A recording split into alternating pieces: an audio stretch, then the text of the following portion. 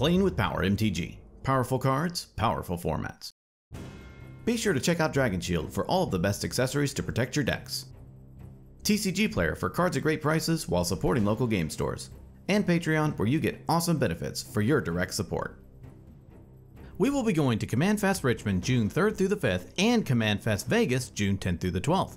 We will be recording games of CEDH while we were there, so stop on by, say hello, and let's record some games together. We love to see different brews in CEDH. Not everything is always partners and 5-color soup. There are plenty of brewers out there that are still seeing how far they can push commanders. We recorded a few of those games, and now you get to see one of them tonight. So let's start out by showcasing our fighters this evening. First, we have Marcus piloting Krenko, Mob Boss. This deck pilots similar to Winota, seeking to lock down the board and overwhelm opponents with massive armies of creatures. In this case, the army is, you guessed it, goblins. Marcus's opening hand contains a 1000-year elixir, Tangle Wire, Scalding Tarn, Deflecting Swat, Castle Embreth, Mana Crypt, and a Pyroblast. Next, we have Alex piloting Teshar, Ancestor's Apostle. This is a combo deck seeking to use its commander's ability to generate artifact graveyard loops. Alex's opening hand contains a Scorched Ruins, Altar of Dementia, Skull Clamp, Plains, Mystic Forge, Grim Monolith, and a remote farm. After that, we have Mike piloting the partner pair of Malcolm Keen-Eyed Navigator and Rograkh, son of Rograkh. This is a polymorph deck seeking to cast its commanders and polymorph them into combo creatures. Mike's opening hand contains a City of Brass, Chain of Vapor, Jeweled Lotus, Mystic Remora, Transmogrify, Misty Rainforest, and his London Mulligan is to solve the equation. Finally, we have Bailey piloting the partner pair of Krark the Thumbless and Sakashima of 1000 Faces. This deck seeks to cast both of its commanders and use their copy and return abilities to storm off and win.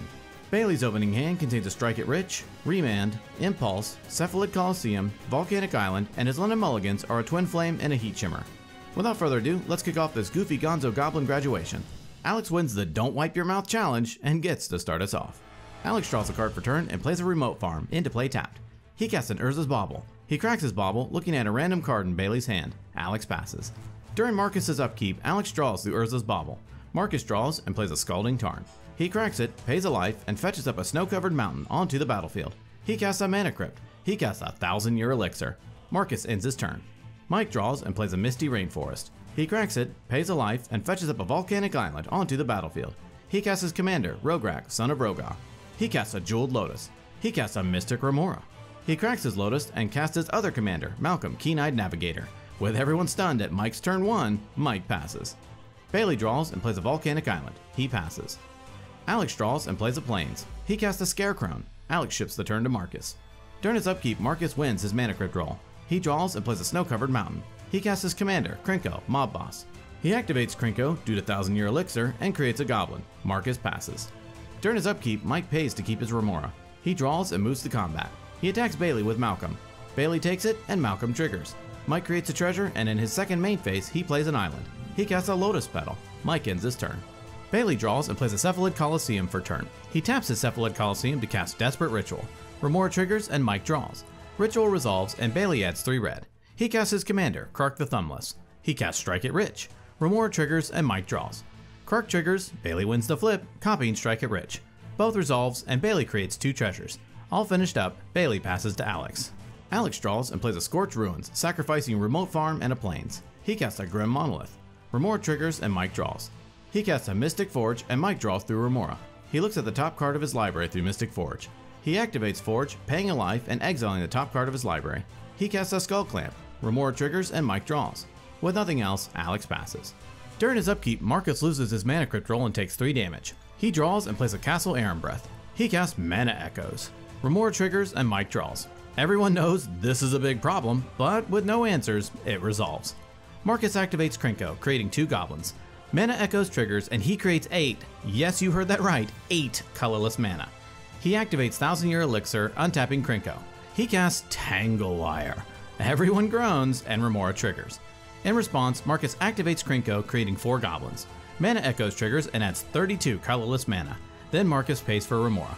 All through, Marcus passes to Mike. At the end of Marcus's turn, Mike casts Mystical Tutor. He fetches up a Pact of Negation onto the top of his library. Still in the end step, Mike casts Chain of Vapor, targeting Tangle Wire. In response, Marcus casts Deflecting Swat for its alternate cost, targeting Chain of Vapor. Remora triggers and Mike draws again. Mike sighs, and SWAT resolves. Marcus redirects Chain of Vapor to Mystic Forge. Forge bounces, and Alex does not continue the chain. The turn moves to Mike. During his upkeep, Mike lets his Mystic Remora die. Also in his upkeep, he taps his permanents through Tangle Wire. He draws and plays a City of Brass for turn. He moves to combat and attacks Bailey with Malcolm. Bailey takes it, Malcolm triggers, and Mike creates a treasure. Mike passes. At the end of Mike's turn, Bailey casts Impulse. Krark triggers, he wins the flip, and copies Impulse. He looks at the top 4, puts 1 into his hand, and bottoms the rest. Then he does it again. Mike then discards the hand size. During his upkeep, Bailey taps his permanents through Tangle Wire. He draws and plays a Mana Confluence. With nothing else to do, he passes. During Alex's upkeep, Tangle Wire triggers. In response, Alex floats 4 mana through his Scorched Ruins. Then Tangle Wire resolves and he taps his permanents. Before moving to draw, he uses his floating mana to untap his Grim Monolith. He draws and plays a Cavern of Souls, naming Krark as it enters. He recasts Mystic Forge. He looks at the top card of his library. He activates Forge, paying a life and exiling the top card. He casts a Chalice of the Void off of the top of his library through Mystic Forge, where X equals 0. He looks at the top of his library again. He casts Lotus Petal off of the top of his library to dig deeper to find an answer. Chalice of the Void triggers and Lotus Petal is countered. Unfortunately, he could not find what he needed, and Alex passes the turn. During his upkeep, Marcus wins his Mana Crypt roll. He removes a counter from Tangle Wire, then taps his permanents through Tangle Wire. He draws and casts Direfleet Daredevil. It enters, and he exiles Impulse from Bailey's graveyard. He activates Krenko, creating 8 goblins. Mana Echoes triggers, and Marcus creates 128 colorless mana. He casts Impulse from exile, using his colorless as mana of any color through Direfleet. He looks at the top 4, puts 1 into his hand, and the rest on the bottom. He casts Shared Animosity, and the entire table groans. He activates Thousand Year Elixir, untapping Krenko. He attacks Bailey with 4 goblins. Shared Animosity triggers, and his creatures get +3/+0. Bailey takes 16, and Marcus passes the turn. During his upkeep, Mike taps his permanents through Tangle Wire. He draws and plays a Fiery Islet. He taps his City of Brass to help cast Glenhorn Buccaneer. In response, Marcus casts Pyroblast, destroying Mike's Malcolm. Then Glenhorn resolves. Mike attacks Bailey with Glenhorn. Bailey takes it, and Mike, plans disrupted, passes the turn. During his upkeep, Bailey taps his permanents through Tangle Wire. He draws and plays a Shatter Skull to hammer pass into play untapped, paying 3 life. He casts Brightstone Ritual. Like, seriously, of all the cards to have available, this one could not have been better. Krark triggers, and in response, Mike casts Daze, returning an island to his hand, targeting Brightstone. Bailey pays for Daze, and then Krark's trigger resolves. Bailey wins the flip and copies Brightstone. He then adds 34 red mana. He flashes back Strike It Rich. Krark triggers, and he wins the flip and copies it. Bailey creates 2 treasures. Bailey casts Sakashima of 1,000 Faces. It enters as a copy of Krark. Bailey casts Underworld Breach. He holds priority and casts Remand, targeting his breach in order to keep drawing cards. Krark and Sakashima trigger. He wins his first flip and creates a copy. Then the copy resolves and returns Breach to his hand, drawing a card. Then he wins his second flip and targets the original copy of Remand. Remand is countered, bounces back to his hand, and he draws a card. Unfortunately, out of blue mana and with nothing else to cast that has an impact, Bailey regretfully passes the turn. During his upkeep, Alex taps his permanents through Tangle Wire. In his upkeep, he looks at the top card of his library through Mystic Forge. He activates Forge, paying a life and exiling the top card. He draws and casts Arcbound Ravager. He sacrifices Chalice of the Void to Ravager, giving it a +1/+1 counter. He sacrifices Grim Monolith, giving Ravager another 1/1 counter. He casts Altar of Dementia. He sacrifices his Scarecrow to Altar of Dementia, milling 1. He equips his Skull Clamp to his Ravager. He then sacks his Ravager to the Altar of Dementia. Skull Clamp triggers, and Alex draws 2. Then he mills 4. With nothing else, and petering out, Alex passes. At the end of Alex's turn, Marcus activates Krenko, creating 16 goblins. During his upkeep, Marcus wins his Mana Crypt roll. He removes a counter from Tangle Wire, then taps his permanents through Tangle Wire. He draws and moves straight to combat. He attacks Bailey and Alex with 10 goblins and Mike with 9 goblins. Each goblin gets +28/+0 through Shared Animosity. They all take it, and Marcus wins the game.